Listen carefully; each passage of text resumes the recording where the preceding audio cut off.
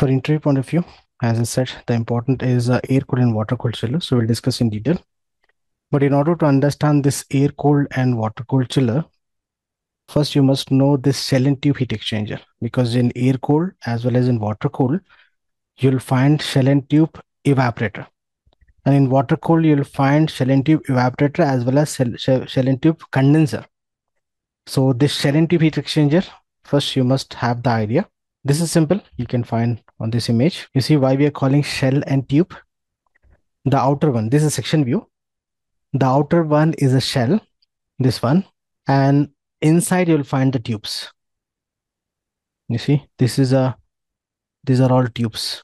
So here you see, for example, I'm using this shell and tube as, say, evaporator, for example, or else, okay, we can take as a condenser, because you can able to understand this as a condenser easily, because you know the vapor compression cycle. So if I use this as a condenser, this is used to cool the refrigerant by using water.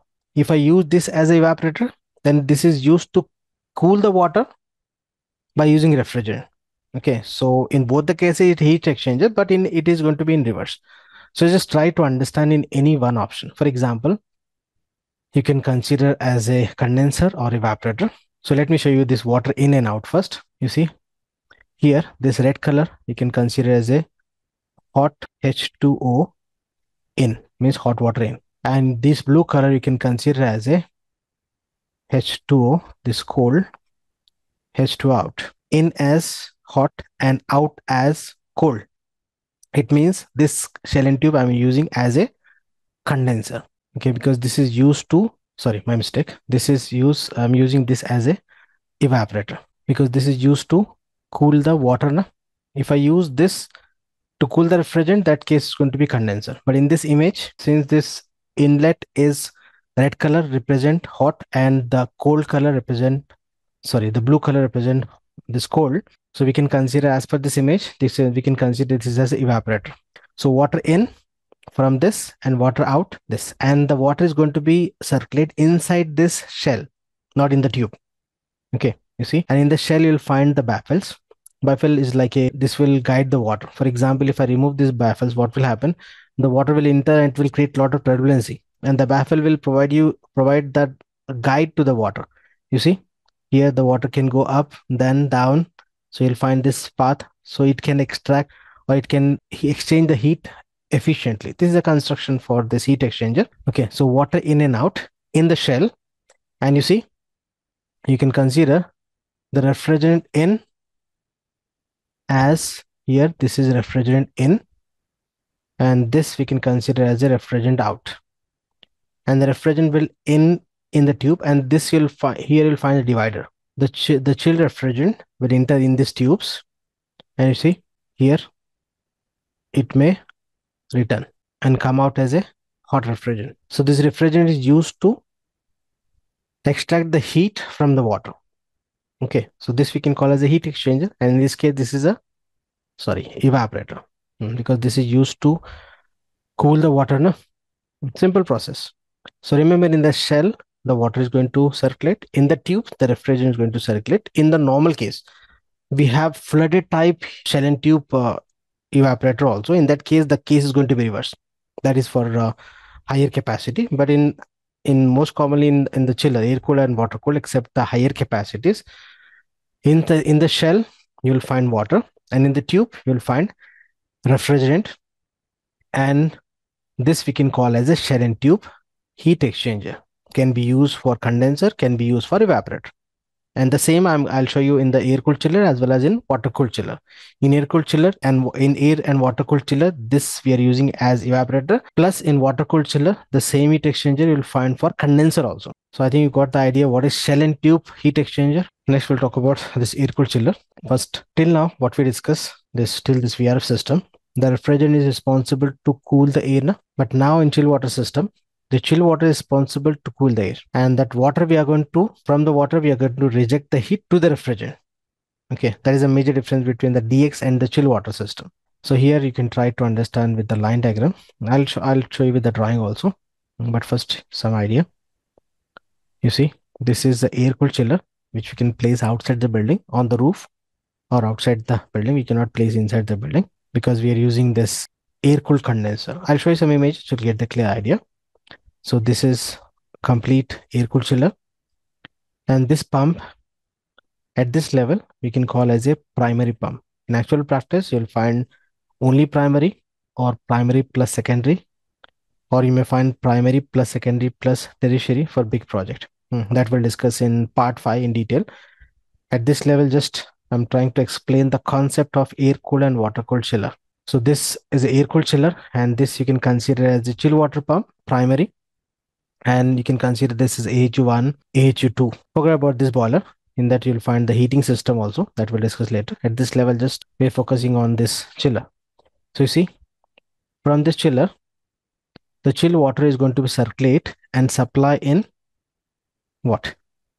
Cooling coil of evaporator. And this evaporator can be inside the AHU or can be inside this FCU to cool the air. Further, with more details, let me open one drawing. With that, you can try to understand the clear concept. But before this, let me show you some images. You'll get the idea. This is an installation of a chiller with a crane. Belongs to a Oman project. They're doing the preparation and all. You see, in this, the above one, these are all condenser. You see, this is air-cooled condenser. You can find the fins. Inside, you'll find the tubes. And this is shell and tube evaporator. And you'll find the expansion. And other side, you'll find the compressors also.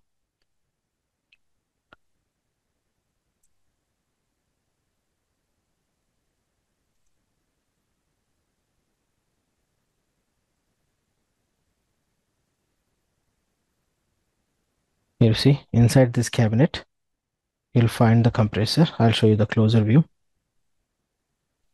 And this is a foundation you need to prepare before installing this chiller. And in between the foundation and the chiller, will use the isolator also to reduce the vibration. Some additional points related to installation, but at this level, just try to find out the different components of the chiller.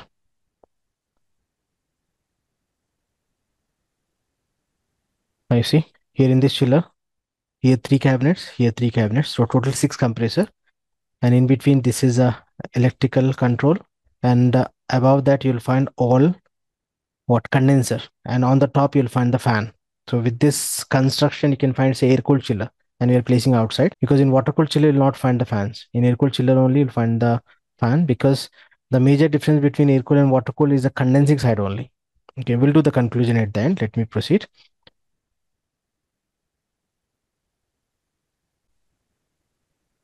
You can find the closer view of the fins. Inside you'll find the tube. So this is a coil heat exchanger for condenser.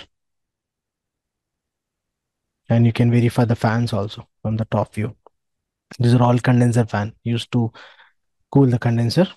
And you know the vapor compressor cycle, the same cycle, but the construction is different. So let me open one drawing to understand this cycle on screen. You see, in chiller you'll find 2 cycle. At this level, I'm talking about air cooled chiller. In air cooled chiller, you'll find 2 cycle. One is a primary cycle, and second is a secondary cycle. And inside the chiller, you see this compressor. These are all multiple compressor, and here added one condenser, but you'll find the n number of condensers, an expansion, and a shell and tube evaporator. Okay, and this complete we can call as a primary cycle or refrigerant cycle. And you already are aware of this. I'm talking about vapor compressor cycle. But in chiller, we used to call this as a primary cycle, because in chiller, you will find the secondary cycle also. And this piping, you see, from the chiller, you can see the direction of water. You see, chill water out, and this chill water return. So this cycle we can call as a secondary or chill water cycle. And you know the primary cycle is of copper, and that will take care by the vendor. But if you talk about the secondary cycle, as a HVAC engineer, your role is to design this pipe size. I'm talking about the chill water pipe sizing. And the secondary cycle is of carbon steel. And under carbon steel, you'll find black steel, low carbon steel, or mild steel. Okay, so most commonly in actual practice, in India, you'll find mild steel MS pipes. In Gulf, you'll find black steel of schedule 40. Remember, this is a class of the pipe. We'll discuss more about this in part 5. At this level, just I'm focusing on the cycle, and this also with insulation. I'll show you the preview of this piping also, but let me complete this concept. So you know the cycle, vapor compression cycle. After compression, the refrigerant will enter in the condenser and the expansion. Then it will enter in shell and tube. What in this case, shell and tube evaporator. And what will happen inside the evaporator? Just now we discussed now. So refrigerant in what? Refrigerant in as chill refrigerant, refrigerant out as hot refrigerant. Okay. And you see the direction of water. This is what? H2O in. And this is H2O out. And if you talk about standard temperature, remember the chill water in most or almost all manufacturer catalog, you'll find the standard 54 degree Fahrenheit, and chill water out is 44 degree Fahrenheit. Apart from this, you may find this 50 degree Fahrenheit also as a chill water temperature, but in present market, if you talk about the standard chiller, you'll find this 44 degree Fahrenheit, nothing but we can consider in between 6 to 7 degrees centigrade is a standard temperature of chill water. And based on this, we have the conversion like 1 TR equal to 2.4 GPM. We'll discuss about this at this level. Just remember this point. Now, you see this water in as what? Cold water.